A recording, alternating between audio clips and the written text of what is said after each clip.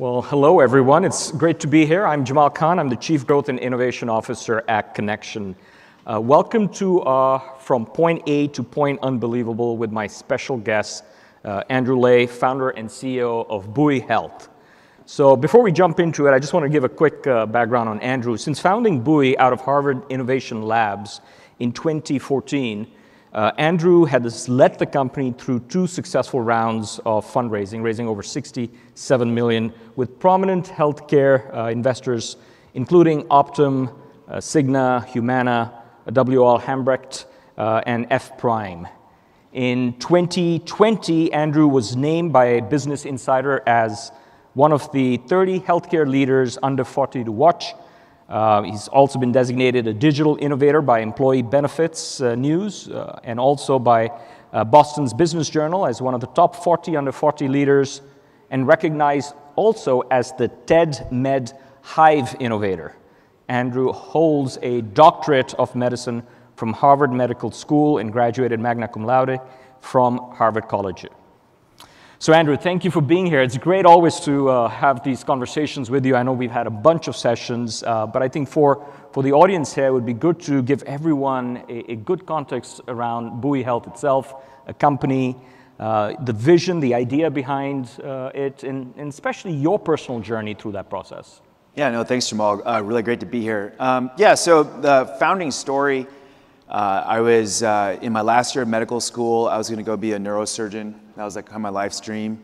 And the last rotation, I was in the ER.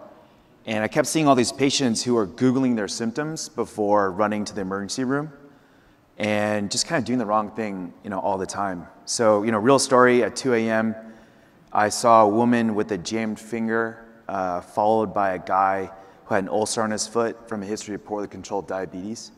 The ulcer had become infected, and the infection was spreading, and we had to amputate his leg that night. Oh. And I still remember, talking to the first woman. I'm saying like, hey, you're fine. You can go home. She pulls out these printouts from WebMD, telling me why her finger, why she thought her finger was broken, why she waited 8 hours in the ER, and now this is like a $2,000 visit. And then strikingly, like the very next person I saw, I was like, sir, I'm so sorry. Had you come in a couple of days ago, we could have saved your leg. He pulls out these printouts from the internet telling me why he had waited and why he didn't think, we should amputate. And then unfortunately, right around then, my dad had a mini stroke. He didn't go to the doctor. I found out about it, months later. I was like, oh my God, why didn't you call me for help? And I actually have two younger sisters who are both docs. And he was like, I was worried about, that was gonna bother you guys. I was like, oh my God, okay, why didn't you Google it? And he was like, I don't trust what I'd find on Google.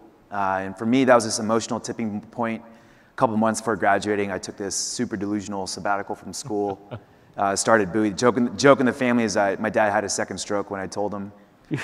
But started Buoy, and we just became obsessed with this idea that for consumers, it's almost impossible for you to shop for healthcare because you have to be like a doctor and an insurance expert rolled into one in real time. So that knowledge gap, like you're just very unempowered to do it. And so we built this technology starting in 2014 that talks to you like a clinician. It reasons based on clinical literature. And after about 2 minutes of this back and forth, it looks like you're texting with someone. It helps you figure out clinically what's most likely going on. We launched that in 2017. Today we have about 30 million users who come to Buoy organically every single year. And then we started selling to insurance companies like United, Cigna, Humana, as well as self-insured employers. So we started to get the insurance angle. And then about a year ago, we actually then shifted into becoming like a full-on marketplace. I mentioned before, healthcare not being shoppable. The vision of the company is in some ways to build like the Etsy of healthcare, where now we have digital health companies, individual doctors, practices, pharmacies, over-the-counter medications, built onto Buoy such that as a consumer, you have no idea what's going on. You come onto Buoy, we actually give you the technology to understand what it is that you should pick, what service is right for you, and to do that type of matching. And we think a lot about, today when your doctor is shopping on your behalf. They're telling you what to buy, what to take, what specialists to see, but they're kind of like imperfect shoppers, Mm-hmm. They don't know what prices are. They don't understand your insurance. They don't know like the whole world of options. And so we're really trying to replace the shopping component of a doctor's job and allow doctors to care and treat for patients, but really give people kind of the technology to do something that is today kind of locked in the brains of a select few. Right. Right. So let's dive into sort of the funding aspects of your business. I mean, as a prior founder myself, I always remember it was a nagging issue that sort of constantly sort of aligned with everything you do as a founder. So talk to us about that journey, you know, that initial, I mean, you were going down a very structured path to become a neurosurgeon out of Harvard, but you jumped into the deep end of the entrepreneurial pool, I think with limited funding. How did you go through that process, and any ideas or thoughts that you can share with aspiring founders in that particular challenge in the early stage of your company? Yeah, you know, in the early stages, I think a lot about like risk mitigation. So for me, I took a very intentional sabbatical from school instead of graduating and then starting the company, because if it all went belly up, I could just go back to school and then go to residency, and basically there would be no blemish in my, you know, kind of track record. And I, you know, had a stipend from school. I like lived with in a very like with very low fixed costs, just trying to save our way to getting an MVP. And so we were just really scrappy, my co-founders and I, just to buy ourselves enough time. And then the kind of crazy story is we were dealt with some adversity, actually. The apartment that we were working out had burned down in a fire. I lost all my stuff. You know, and I ended up becoming somewhat of a grifter, just like sleeping on couches and just trying to, you know, get to something that I could show the world, like, oh yeah, you know, we want to raise money off this. And then crazy enough, we had this lucky break. I was invited to kind of present what we're up to some donors. I went up there, I had like t-shirts and jeans on, everyone else was in suits. It was kind of this hoity-toity, you know, type of event. And I said, I'm sorry that I look this way, you know, just lost all my stuff in a fire, but this is what we're up to, you know. And you know, as I was walking out, someone reached across the table and gave me their card, and turns out this individual, you know, founded a really famous marketing agency, and then went on to be the chairman of Partners, which is a big healthcare system in Boston for a really long time. And when I met with him in person, he was like, you know, what I liked about you was like, one, you looked like shit, you know, when I saw you, but you kind of had the gumption to just like, you know, keep going.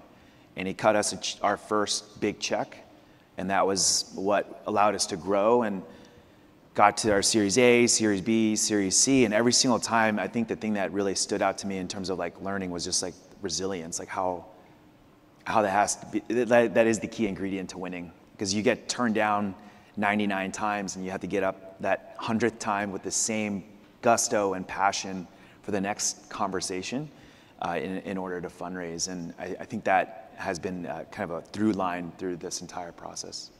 So let's double click on that just a bit. You know, as someone who now is an investor in tech companies and have been a founder in the past myself, I always find the dynamic for founders especially around the cash versus equity challenge. You know, as you probably also know, that cash is king usually in the early stage of any company's development. But founders are sometimes either too liberal with their equity, or they're sort of, you know, generally tightly embrace the equity way too much. How did you strike that balance? And if you think back in those early stages when you were doing those initial rounds, are there any lessons that you would like to share with us, or any lessons or perhaps redos that you wish you could do? Yeah, I think there are two lessons, and they come with like, I think two things that are true that seem to be at odds with each other, but they're true at the same time. One is that very early on, cash is very expensive, and cash is like oxygen. And so when I think about those things and applying it to like what I learned early on, I was, you know, looking back on it, too liberal with my equity. Like I like really focused on getting cash in the door, but cash is just so expensive. So when I talk to founders now, I talk about, you know, trying it, you know, once you need cash, it really is like a light switch, it's like 0 or 1. So if you can just prolong the period of time in which your fixed costs are low enough that you can build enough traction to get into later and later stages such that, you know, you get out of the more expensive phases of cash needs, you know, and that means like keeping your day job, living with your parents if that's possible, like, don't buy a house, just really stay lean in order to get as much traction as possible. And then, the second learning, going back to this like cash is oxygen, I think, the CEO's job is to have cash in the bank. And when you do decide to flip that switch, I think the paradoxical thing is like when you do raise as much as possible. Mm-hmm. And I know that sounds at odds with what I just said, but once you do need money, the opportunity to raise can go away like that. And like I'm reflecting back now, I'm in digital health. A year ago, digital health was like white hot. Like everyone was raising crazy valuations, crazy amount of cash. And then now the market has totally done a 180. And so when I think back, I was like, looking back a year ago, I was like, oh man, I should have probably raised more just to give us more oxygen so the company continue to grow and, have more of a buffer. And so I would say those are two things that I've learned in the process. Well, I guess the good news is you have cash now. You're certainly an established company, and the next challenge for any organization in your stage is how do you scale? And that becomes a very different set of challenges. So Buoy's certainly on that upward journey, but what are some of those things that keep you up at night? Any reflection that you can give, again, aspiring founders, and some of your insights with respect to those challenges as you're now scaling your business to that next level? Yeah, the scaling thing that keeps me up at night is product market fit. And I think the insight is that product market fit, in my opinion, is a dynamic thing. You can have it, and then you can lose it. And I think with scale, and I'm defining scale here as you have more users or you have more clients. There's this really classic book, written in the early 90s, like 30 years old now, Crossing the Chasm. I tell every founder that they should read it. And the whole concept is that as you enter a market, penetrate a market, you have your innovators, your early adopters, and then you have this massive gap, this chasm, and then you get to the early majority, late majority, and laggards. And so many companies get product market fit in the innovator and early adopters, and then they hit scale, trying to get that next wave of users or clients. But the product market fit in that world is different than the product market fit early. And so they end up dying in the chasm. And so for me, that keeps me up at night because we're trying to get more users, we're trying to get more clients, and we're building a marketplace. So you have two sides to the marketplace. You have two product market fit problems. You could die twice in two chasms. So I lay awake at night just thinking on this Queen's Gambit, thinking all the machinations of how we make sure that we have product market fit as we scale. All right, excellent. So you certainly had a great idea. You had a vision that you executed.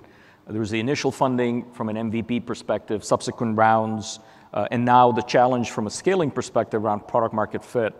But if there's one consistency in each of these elements, though they're pretty dynamic in themselves, is the team behind this. And I think we'd all agree that that is perhaps the most critical component in building companies over the long term. So how did you manage that hurdle? And again, I think with every one of these stages, that hurdle changes. We were having that discussion on the back end as well. So that initial hurdle of getting the right folks aligned for the right tasks, and then navigating the personalities and egos, and then at the same time trying to develop a culture. That's a pretty significant challenge for any founder. Help us understand your ability to navigate those challenges.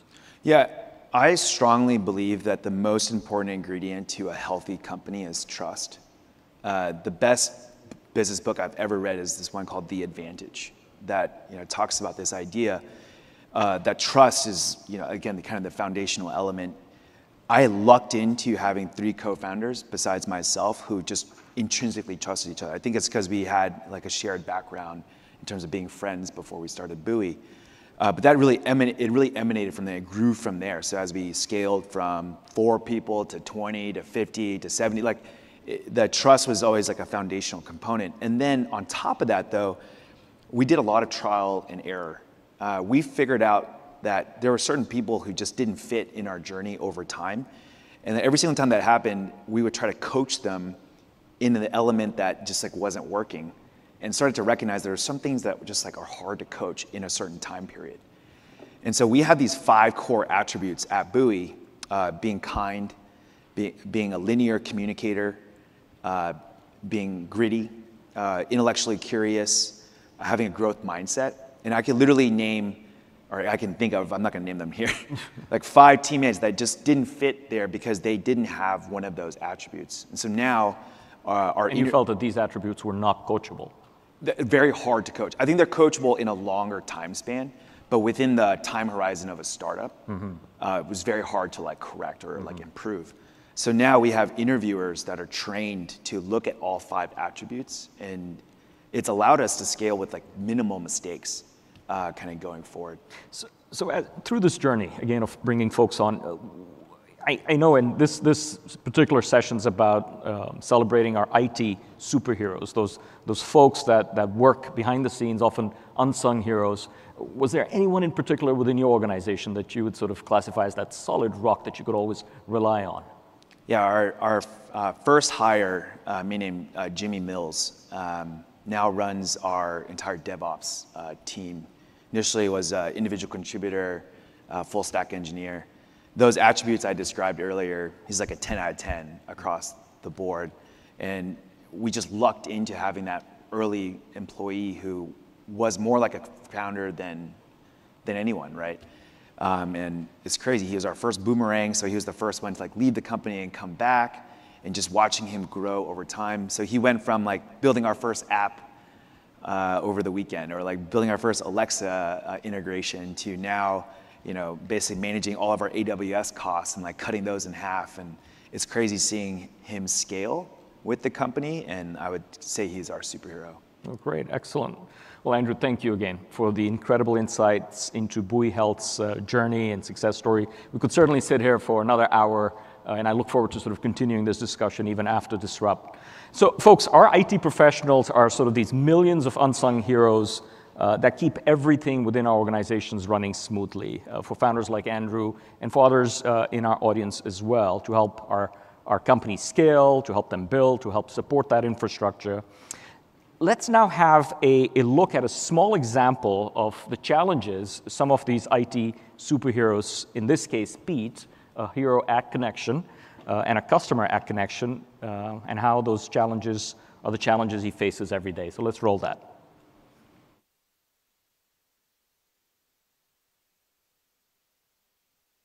Pete, red alert. Oh boy. What's up? I accidentally printed a bunch of sensitive documents, salaries, personnel files, social security numbers. I even printed a photo of me in one of those Euro swimsuits. You hit cancel, right? Of course. No, I didn't do that. Printer panic. Printer panic, Pete. Well, at least you didn't print the photo of you in that European swimsuit, right? For all your IT needs, for Pete's sake, Talk to the experts at Connection.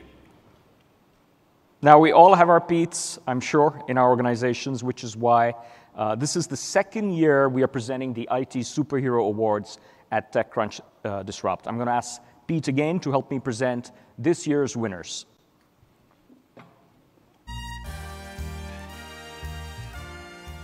This category is Best Rookie. Here, we award the person who is new to the team but proved themselves immediately invaluable. Some of you will think this is about baseball. It's not. And the winner is Ben Esquivel, Director of Information Technology, Imperial Unified School District. Good job, Ben. The next category is Best Catch. Here, we celebrate the person who went the extra mile to find and solve a problem no one else could find or solve. And the winner is John Fisher, System Administrator, Visiting Nurse Association of Northern New Jersey. Way to go, John. The next award is for Most Unshakable. Here, we award the person who stayed calm and strong under the most crushing of pressure. And the winner is Lisa Michelle, Customer Service Support Manager, Information Technology, Rochester Electronics. Way to go, Lisa. The next category is Best Superpower. This award goes to that one IT professional who has a skill that can tackle any problem and leap over any tall building. Well, not really, but you get what I mean. And the winner is Chase Zeman, Chief Data Science Officer, co-founder, Cart.com. Next up, the award for Best Team Leader. Here, we award the person who inspires everyone to go that extra mile, every day. And the winner is Patrick McGee, Director, Technology Support Services, St. Johns County School District. Way to go, Patrick. Congratulations to all 5 winners, one of which will be named the ultimate IT superhero. There's a cake involved. All right, great. Thank you, Pete, and thank you, Andrew, again for our discussion today, and thank you for everyone joining us. And congratulations to the 2022 IT Superhero Award winners. The IT Superhero Award winners will choose from 3 charities that help underserved communities gain skills in technology for our Connection Cares team to make a donation on their behalf. And finally, please do join us back on the main stage at around 4 or 5 this afternoon, right before the Startup Battlefield announcement, to see which one of these 5 winners will be awarded the ultimate IT superhero designation and the cape that goes along with that award. So, Andrew, thank you again. It was a pleasure. Thanks, Jamal. All the best. Thanks. Cheers.